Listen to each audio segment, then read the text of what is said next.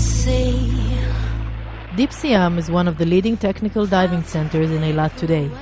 Here you can find all that your heart desires: basic and advanced technical diving, and also trimix and advanced trimix diving.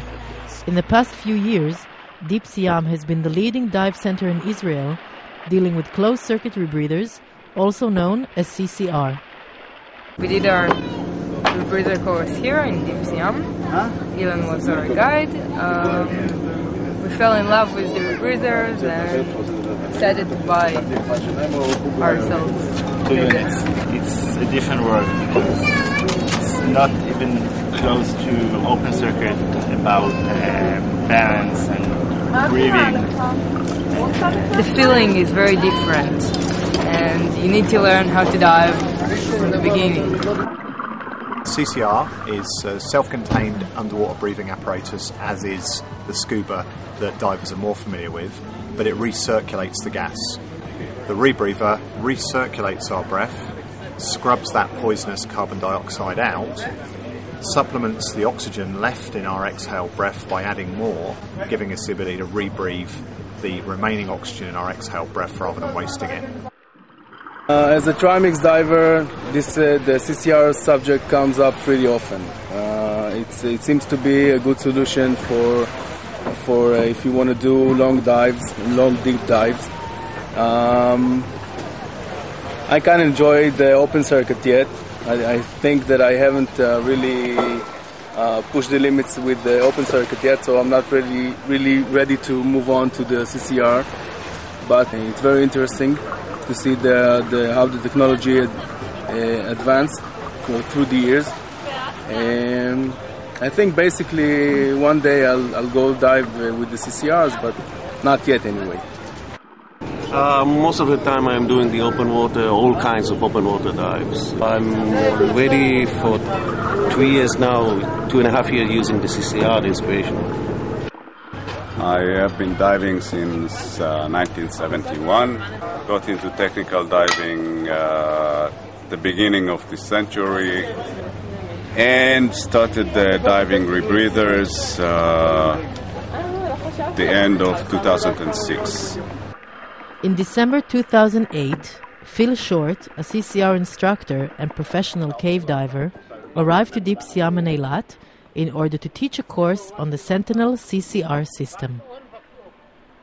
Teaching is my job, but for anyone who's involved in the diving industry, it's not the best job if you want to make your fortune. So I do it because I love doing it.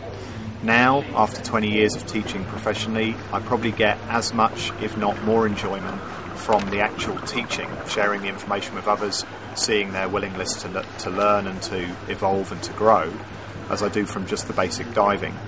Phil is a very experienced cave diver and CCR diver.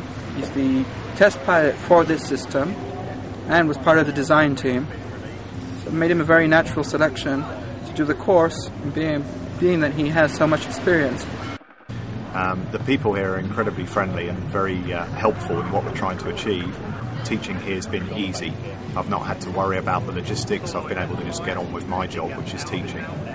Phil has been leading a continuing cave exploration project in the Ural Mountains in Russia. During his time at Deep-Siam, he presented some of the most extreme cave diving he's done in the past few years. Some people say, oh, cave diving, isn't that one of the most dangerous sports? Are you an adrenaline junkie? And the answer to that would be the exact opposite. No, the exact opposite to an adrenaline junkie could be described, I suppose, as a control freak. It's if your heart rate goes up, if your breathing rate goes up, which is what tends to happen on adrenaline sports, you're in trouble in a cave diving or even just a diving environment. The objective in cave diving, exploration, deep wreck diving is to stay calm, level-headed, slow breathing rate, slow heart rate, in control of all things that are going on around you at all times.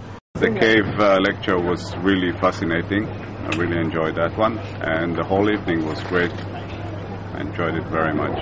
Well, I think it's a bit crazy because the part with the avalanche, where it said, well, there was an avalanche at 70 meters below, and okay, what am I going to do now? I'm going to do another avalanche. Let's see if I'm getting out. The main thing that went through my head is why? Why doing it to yourself?